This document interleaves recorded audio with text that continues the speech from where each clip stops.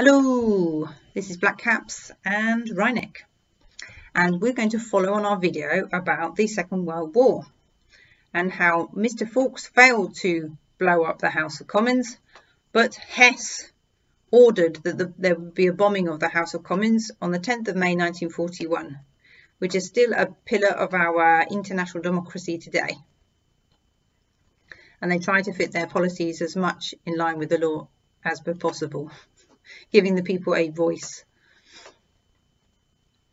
In 10th of May 1940, Brits made the Druid Winston Churchill their Prime Minister at the same time that Belgium and Dutch was invaded. But way before this, in 1933, the Nazi National Socialist Party began to be led by Adolf Hitler.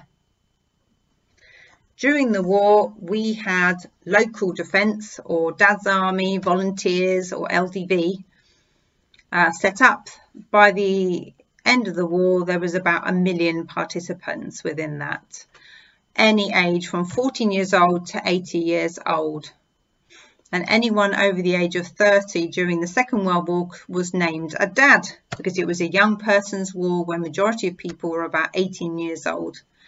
And at the end of the Second World War in Germany, when they had been surrounded and been invaded and bombed, they were actually being defended by 12-year-olds because other soldiers had given up, or there weren't enough left that wanted to participate in the war at that stage. And there we go. And we just want to look at Dolly, which was knitted by my grandmother, who served as a little dress is knitted by my grandmother, who served as a nurse in the Second World War. And she would have been about 17, 18 when she was evacuated as well, before that, to Leicestershire and Leicester. And she was extremely good at sewing and knitting, as you can see. She would make lots of clothes for herself and for dolls. And I used to carry this around when I was 3. Thank you for showing that, Black Caps. And thanks for listening to more information about the Second World War. Bye-bye.